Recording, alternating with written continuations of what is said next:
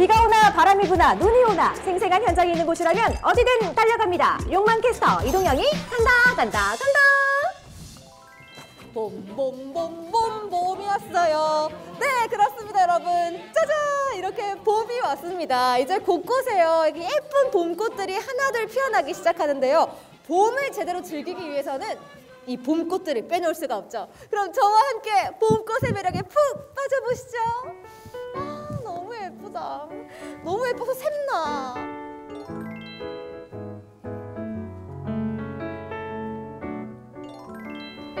바야흐로 춘분, 봄을 가장 먼저 알리는 부지런한 꽃을 만나러 가봅니다. 여기 진짜 매화가 만개해서 매화 천국이에요. 올해도 추운 겨울을 이겨내고 기어코 매화가 봄의 기운을 퍼뜨립니다. 안녕하세요. 안녕하세요. 반갑습니다.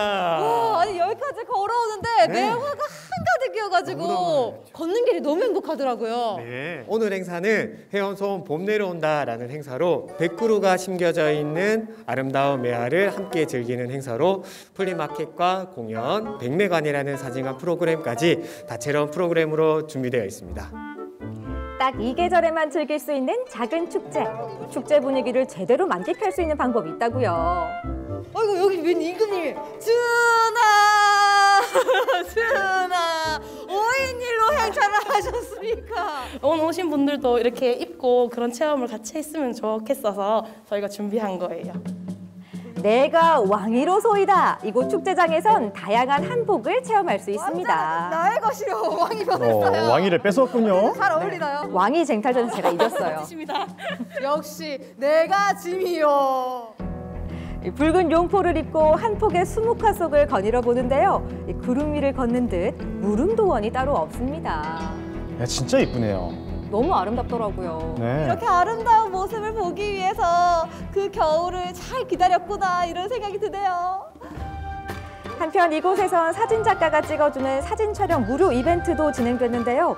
찰나의 봄을 한 장의 사진으로 영원히 간직할 수 있습니다. 와, 이게 무료라니. 놀랍죠. 역시 전문가가 찍어준 사진은 다르네요.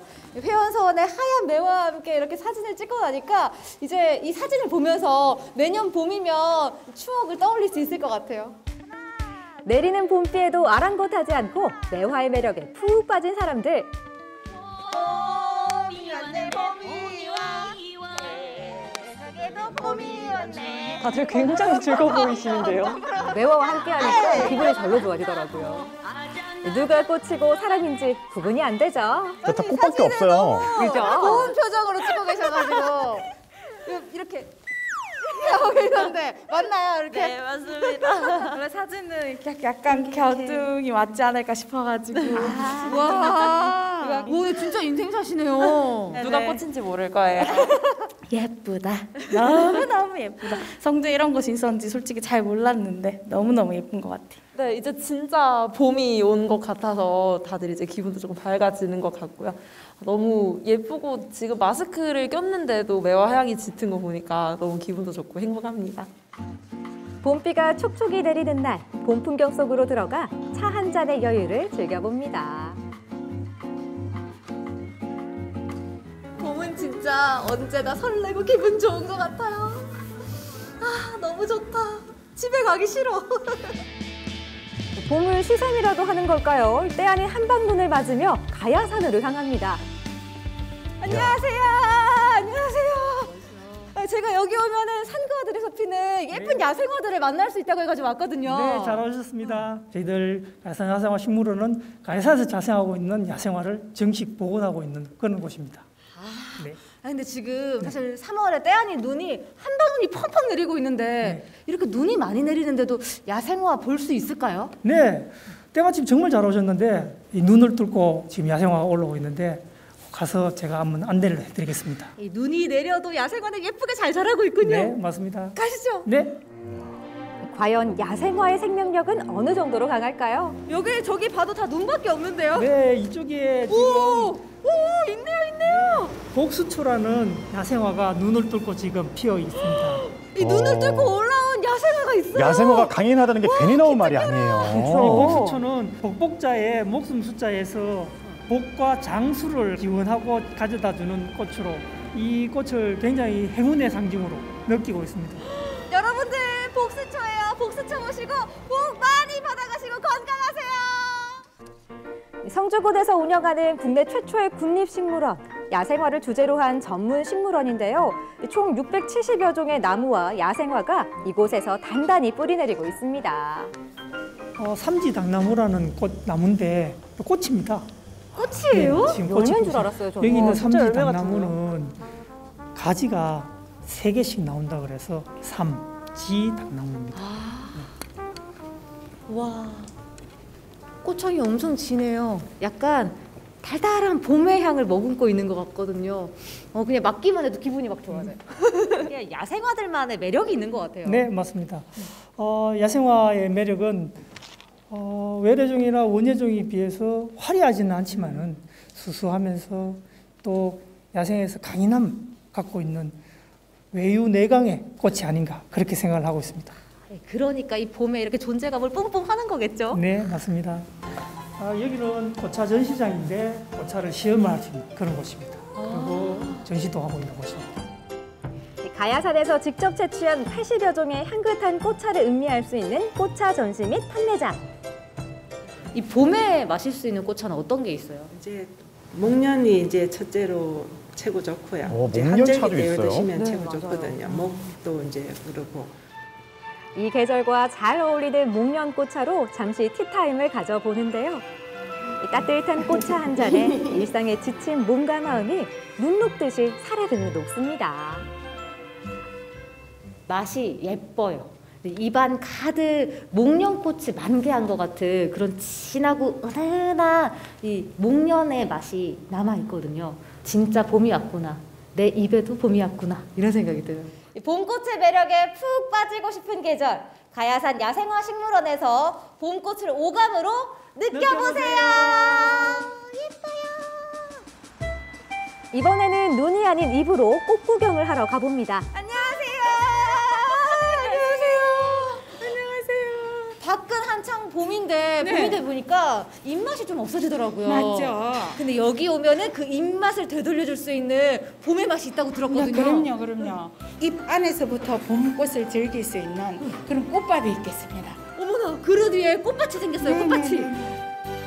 파릇파릇한 채소 위에 칠성시장에서 공수해온 비올라와 펜지 등 6, 7가지의 식용꽃을 가득 얹습니다. 이 꽃도 맛이 다 달라요. 달콤한 꽃도 있고 새콤한 꽃도 있어서 특히 새콤한 꽃은 유기산이 풍부하기 때문에 봄철 나른해지기 쉬운 입맛을 잊어버리는 시기에 굉장히 피곤함이 없어진다는 그런 이점이 있습니다. 맛을 한번 보시겠어요? 이게 무슨 꽃이었는데? 비올라. 네네, 비올라. 비올라. 네. 그동안 눈으로 보기만 했던 비올라를 한 입에 씹으면 쏙! 씹을수록 끝맛이 새콤하고 상큼한 게 네네, 느껴져요. 맞아요. 네. 와. 이거는 먹어보겠습니다. 프리뮬라라는 꽃이에요. 무슨 맛일까요? 첫 맛은 새콤한데 뒷맛은 약간 구수해요. 구수해요. 신기하다. 그릇 안에 꽃이 꽃의 구수하다고요? 향뿐만 아니라 다양한 맛의 드셔보셔야 향연이 됩니다. 들어있는 것 같아요. 이제 꽃 비빔밥에 들어갈 밥을 지어보는데요. 밥도 그냥 밥이 아닙니다. 일명 꽃밥입니다. 홍합 꽃물이 되겠습니다. 꽃물이요? 네, 홍합꽃 허브가의 꽃인데 몸을 따뜻하게 해주고 이제 동맥경화라든지 콜레스테롤 많이 높은 사람, 기억력 증진을 해가지고 치매 예방까지도 되고. 이번에는 산나물 꽃 비빔밥과 함께 잃어버린 입맛을 되찾아줄 새우 꽃탕수를 만들어 보는데요. 역시나 꽃으로 맛의 활용 점점을 찍습니다. 어느새 차려진 봄꽃 밥상, 식탁에 봄이 찾아왔습니다. 꽃 비빔밥부터 홍화로 지은 꽃밥, 거기에 새우 꽃탕수까지 먹기 아까울 정도로 예쁜 한상이더라고요. 식탁에는 꽃들이 모여 살고요. 진짜 이 보기에 좋은 밥이 얼마나 맛있을지 진짜 기대가 되거든요. 잘 먹겠습니다. 알록달록 식용꽃이 올라간 비빔밥을 쓱쓱 비벼서 한 입 크게 먹어보는데요. 금세 봄꽃의 상큼함이 입안 가득 퍼집니다. 그 꽃잎 하나하나의 그 각각의 맛과 매력이 이 비빔밥 안에서 조화를 이루면서 한 입 딱 무는 순간 입맛이 봄나들이를 나온 것 같은 그런 느낌. 한 입 먹는 순간 마음까지 화사하게 만드는 꽃밥상. 겨우내 잠들었던 미각을 깨우기에 충분합니다. 여러분 이렇게 식탁에 봄꽃을 더하는 것만으로도 식탁이 화사하게 꽃이 피어나거든요. 이제 봄꽃 눈으로만 즐기지 마시고요. 입으로도 즐기세요. 맛있어요. 봄꽃으로 눈으로 보고 입으로 맛봤다면 이젠 손끝으로 피워볼 차례. 우와, 아니 알록달록한 꽃들이 가득해가지고 보기만 해도 막 기분이 화사해지는 것 같아요. 근데 이렇게 꽃이 많은 거 보니까 여기서 오늘 뭔가를 하고 계신 것 같아요. 네, 오늘 봄을 맞이해서 이제 나만의 미니 정원을 만들어보는 수업을 진행하고 있습니다. 네, 이제 봄을 맞이하는 가장 이제 가까이서 느낄 수 있는 수업이다 보니까 봄이 되면 많이 들으러 오시는 것 같아요. 새봄을 맞아 집안을 화사하게 만들어줄 홈 가드닝에 도전해 보려는데요. 지금부터 홈가드닝 수업을 시작해 보도록 하겠습니다. 오늘 준비한 꽃들은 수선화, 무스카리, 튤립, 히아신스 이 4가지 구근 식물로 만들어 볼 텐데요. 얘네들을 심기 전에 배수층을 만들어 주는데 그거를 여기 마사토라는 요 흙, 돌멩이 같은 흙으로 먼저 깔아 주실 거예요. 마사토로 배수층을 만든 후 그 위에 배양토를 깔아줍니다. 그런 다음 서로 다른 종류의 꽃들을 보기 좋게 자리 배치합니다. 한 화분에 서로 다른 종류의 꽃을 심는 거잖아요. 네. 그래서 이 꽃을 정할 때 좀 중요한 점이 있을 것 같거든요. 아무래도 이렇게 비슷한 성질의 식물들끼리 모아서 심는 게 햇빛이나 뭐 물주기, 환기 같은 이런 부분들에 있어서 관리하시기 편합니다. 한편 봄맞이 홈가드닝에 진심인 분들이 있었으니 두 분 연예인이신가요? 저희는 부부인데요.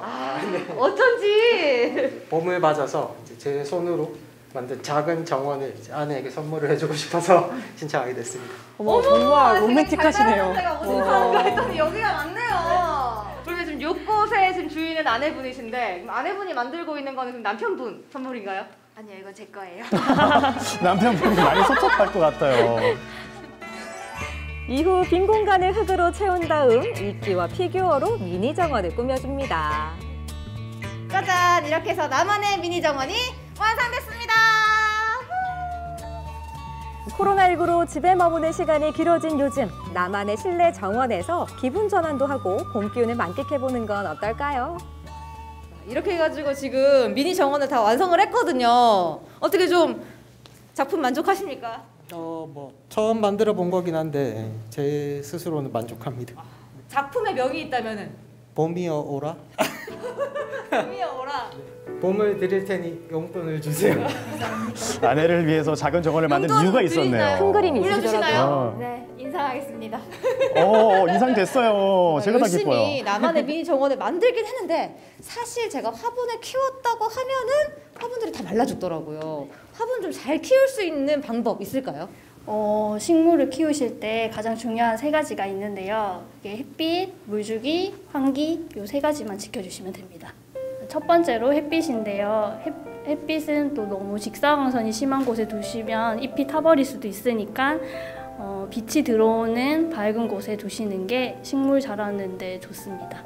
두 번째는 물주기인데요. 가장 쉬운 방법은 겉에 흙이 말랐을 때 물받침에 이제 물이 흘러나올 정도로 흠뻑 주시는 게 좋습니다. 세 번째는 환기인데요. 환기를 이제 잘 시키지 않게 되면 습도 유지와 병충해가 생기기 쉽기 때문에 이제 환기도 충분히 시켜주셔야 합니다.